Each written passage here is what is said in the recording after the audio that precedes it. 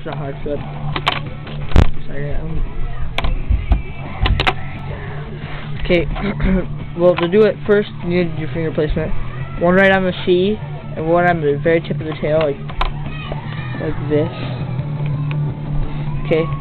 And when you do that, you want to go and you want to pop the tail with your middle finger. And you want to like scoop it back like that.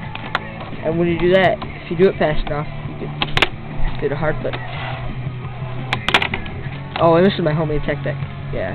Cut over it with Sharpie, scraped it out, made my own graphic. Pretty cool. I'm working on this right now. This is being element 2.